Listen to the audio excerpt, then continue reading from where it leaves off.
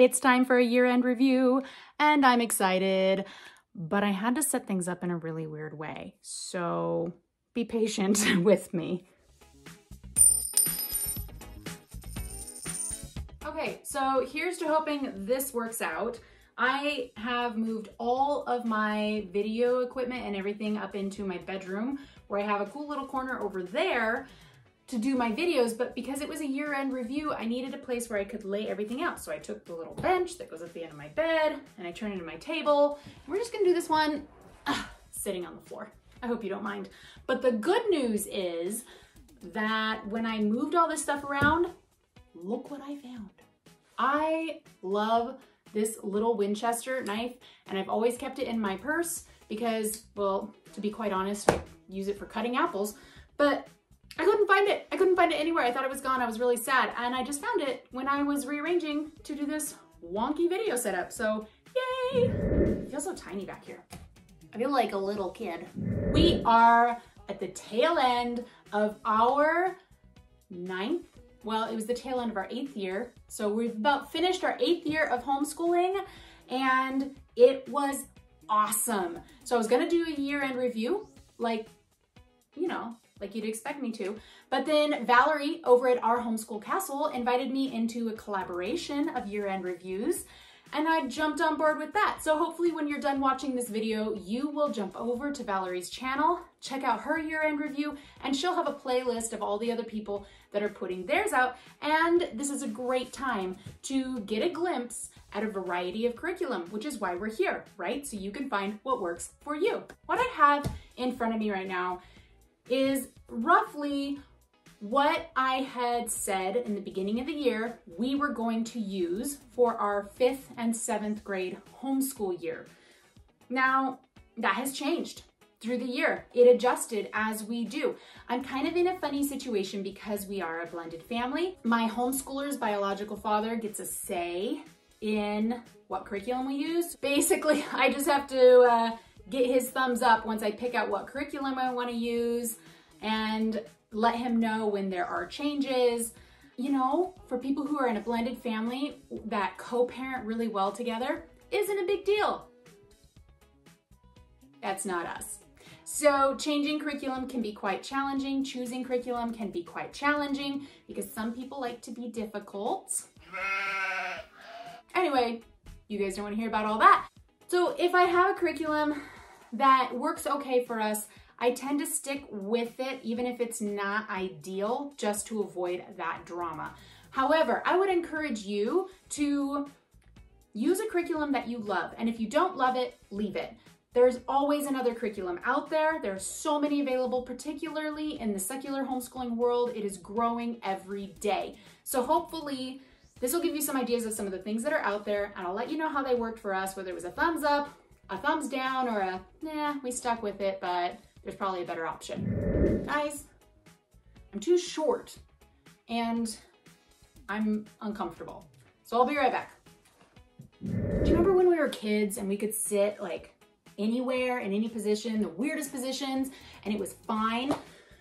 Well, spoiler alert, I'm not a kid anymore and my body's very picky about what I do with it. Otherwise it gets cranky. Where to start? I'll start with what's right in front of me. In this pile in the middle, I have what I intended to use for the prisoner for her 7th grade year. We will go through this. We'll start with Lightning Literature.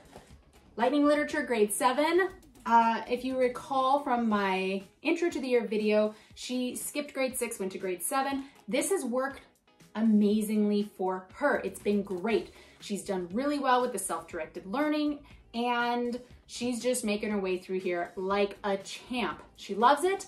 I love it. We're sticking with it. So next year it is still Lightning Literature for her for 9th grade. She's actually going to jump past 8th grade and go directly to the 9th grade materials. If you're interested in what we're using for our 9th grade materials, please check out our video, which I already put out, of our curriculum plan for next year.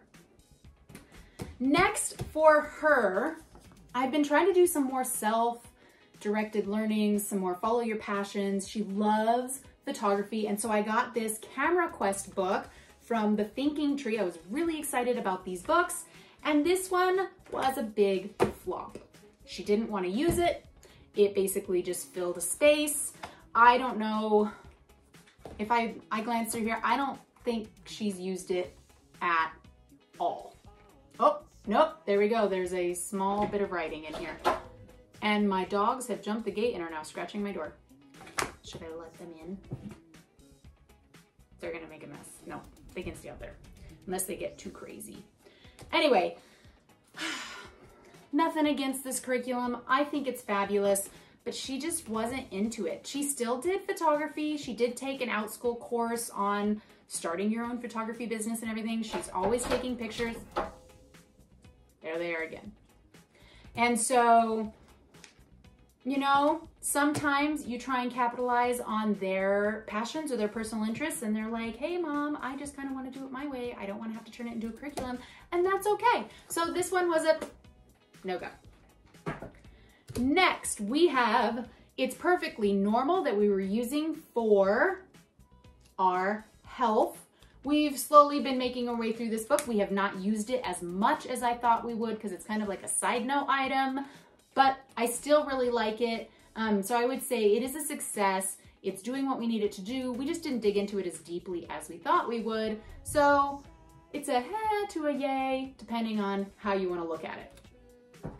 Our next plan for the prisoner individually was this one. This is her math, pre-algebra.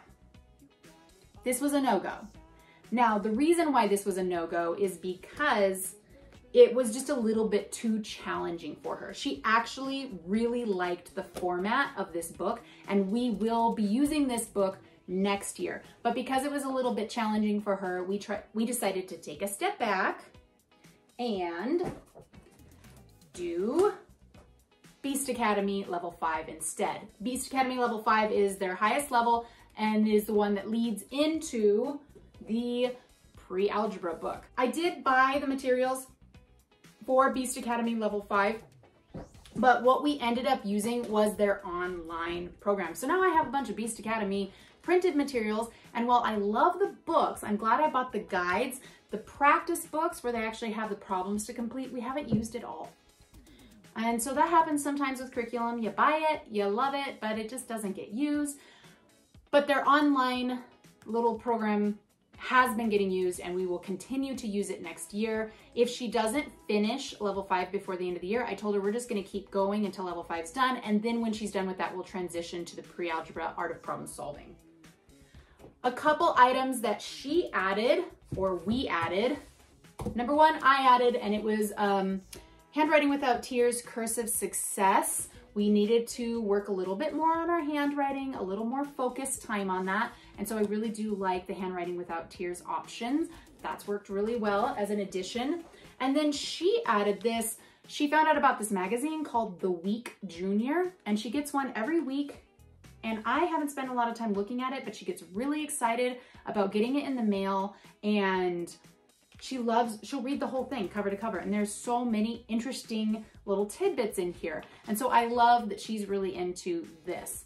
She also decided that she wanted to get back into doing the piano. She's been jumping into piano for our foreign language.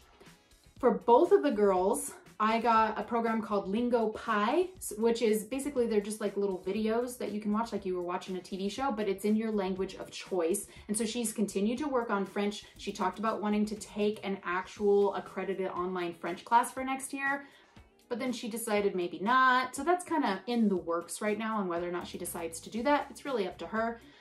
But other foreign language, where is it? Hold up, give me a second, guys. American Sign Language.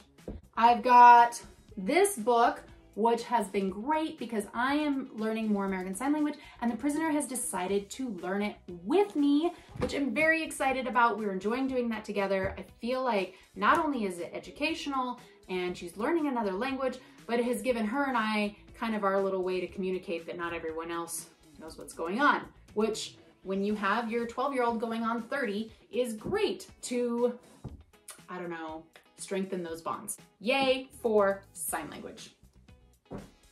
Now, let's look at Bean Bean's short little stack. All right, here's some of the materials that we plan to use with Bean Bean this year. That was Beast Academy for math. It's worked out splendidly. We love it. She's really loving, by the way, Lingo Pie instead of Rosetta Stone. So that's really working for her Spanish.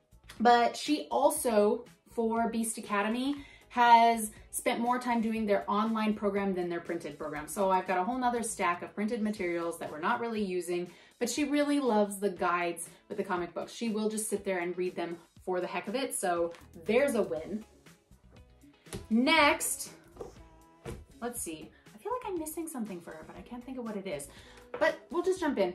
We took a break from lightning literature with her because I felt like she needed more time to focus on the composition and writing.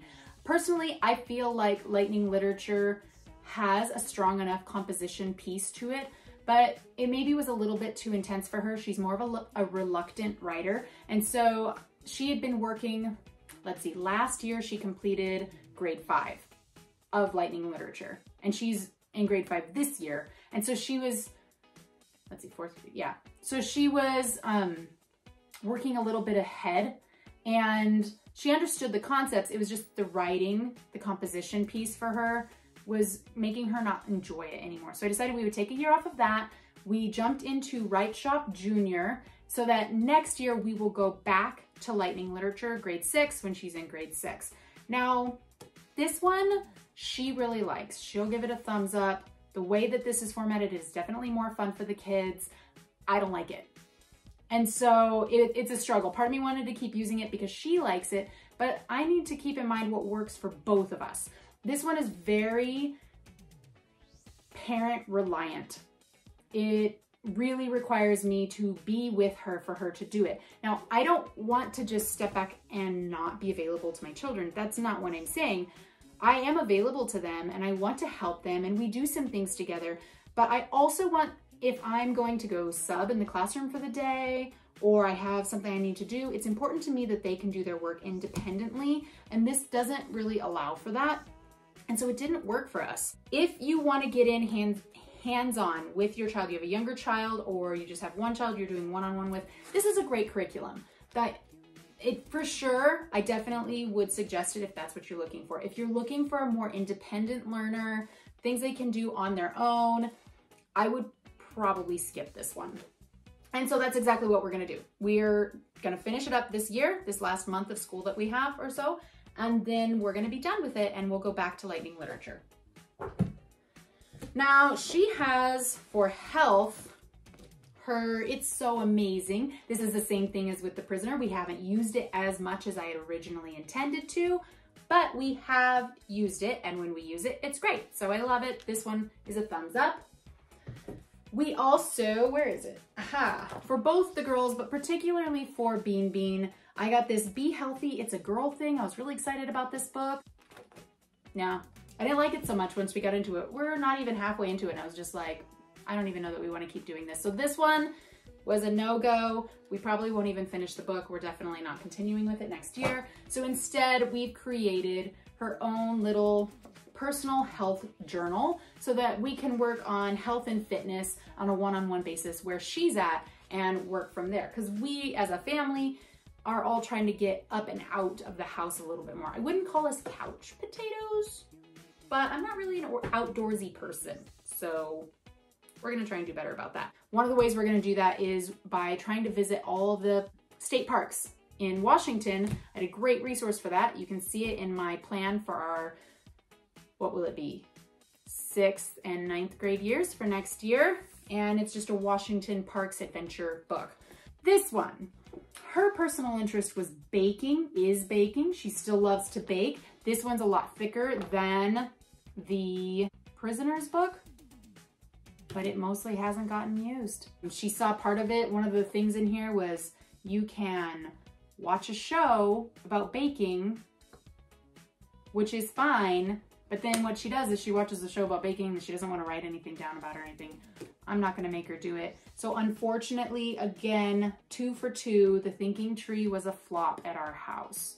I don't see anything wrong with this curriculum. I really like the way it's put together, but it just didn't work for my kiddos. So that one's a no-go. We also added Handwriting Without Tears for her because she needed a little bit more handwriting intentional time. And so this one is also in cursive, and that has been really helpful to improve the handwriting skills. Let's see.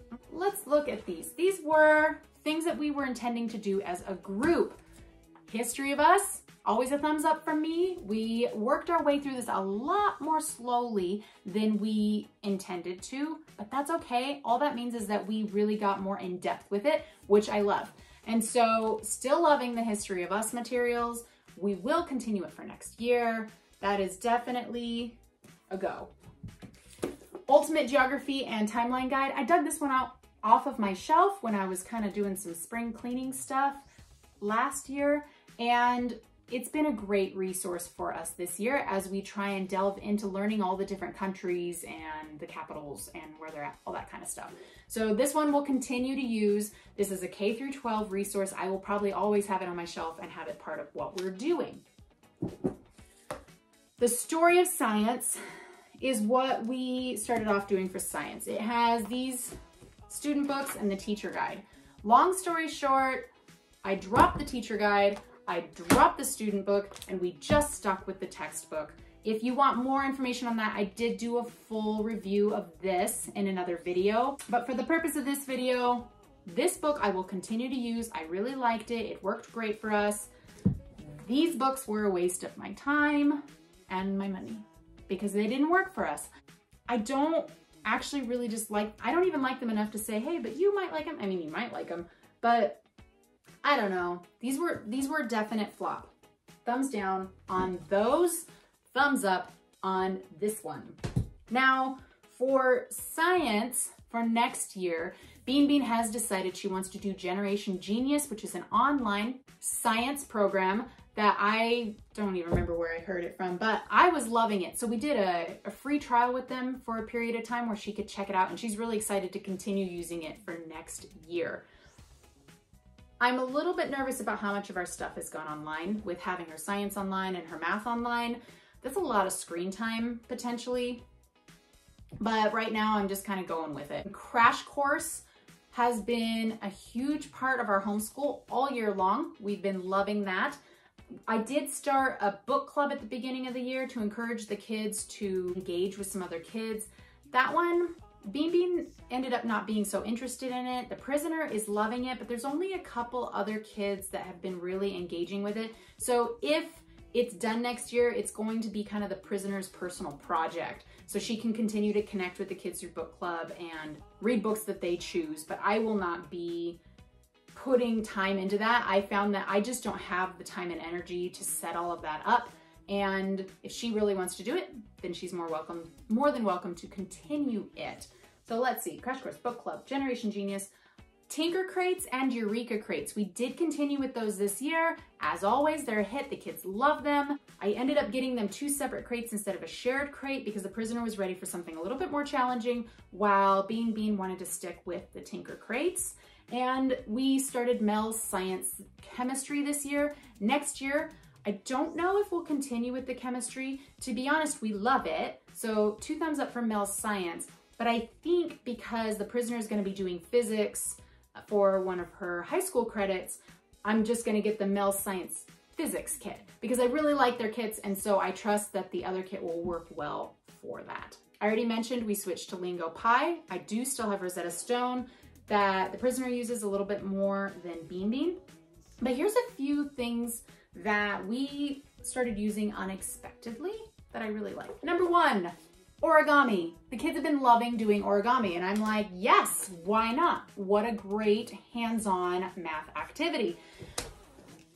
This one, Our Country's Presidents, because it goes along with History of Us. As we come across new presidents in History of Us, we've been delving into and learning more about those presidents so the girls know all the presidents in order, know a little bit about each of them. That's another reason why History of Us has taken us longer, because we've kind of gone off on these little offshoots, but that's fantastic because we've learned so much more by doing that. Now, we went on vacation not too long ago, and I found these fantastic puzzles. It's Fine Art Collection. This one's the Mona Lisa by Leonardo da Vinci. We did a little bit of a study about Leonardo da Vinci. He was mentioned in something else we were working on And so then we did a little bit of a art research on the Mona Lisa, the study of the Mona Lisa. As you guys might know, because I've said it a million times, art is really not my thing. It's not really my area of expertise, but I'm excited about these puzzles, hands-on, math, art study, all that kind of stuff. A few things that we added into our home that have worked great. We do have a new art cupboard and an art table that has been smashing, and the kids love it. We've also tried to do some more. They're scratching at my door. Hold on, guys. I think my puppies are more disruptive than my children. Hi, honey. This is Kita, and she really wanted my attention. Apparently, she wants to be the center of my attention because she, oh, what's that? Do you hear another dog barking? Now, Sassy knows you're in here. Come on, get down. And she knocks over my camera. Anyway, welcome to my life of trying to get things done with 4 dogs and 5 kids. Although there are no children home right now, so I had thought that I was gonna be able to do this uninterrupted. This big kid over here had other plans. Anyway, totally lost what I was saying. Oh, art table. We love it. STEM activities, we've done some tearing things down. Mystery activities have been a great hit in our house. And all in all, I would say this year of having a more child-directed approach, we had some great materials as a baseline to start with. We tried kind of a new schedule and a new way to present things, and it has worked really well. We will definitely be holding on to a lot of this for next year. I'm excited about the materials we have for next year, but as always, we're learning how to go with the flow. We're learning how to follow our passions. We're learning how to just let the kids kind of take the lead a little bit as independent learners. Why are you on the table? Kita, get down, ding dong. Thank you. So, lie down. Yeah, no, I see you. Anyway, I hope that answers your questions about our year-end review. We're excited with this year. We're definitely continuing with homeschooling for next year. That will be our 9th year homeschooling. Wow, that's a lot of years. And I'm really excited to be able to do this. So, from Kita and myself, I'm so glad you joined us today. If you want to see more about our homeschool and all of the things that go on in this crazy house, check us out on Instagrams at Homeschool Happy Hour. And until then, I will catch you next time. What do you want? I'm not, nope, you can't use me as a stool. Here, use that as, there you go. Use the stool as a stool. Stretch. You're such a good girl. Kita, look, you're a pretty princess. You're on camera. Can you get down so I can turn my camera off? Oh, I'm so sorry I was in your way. All right. Bye, guys.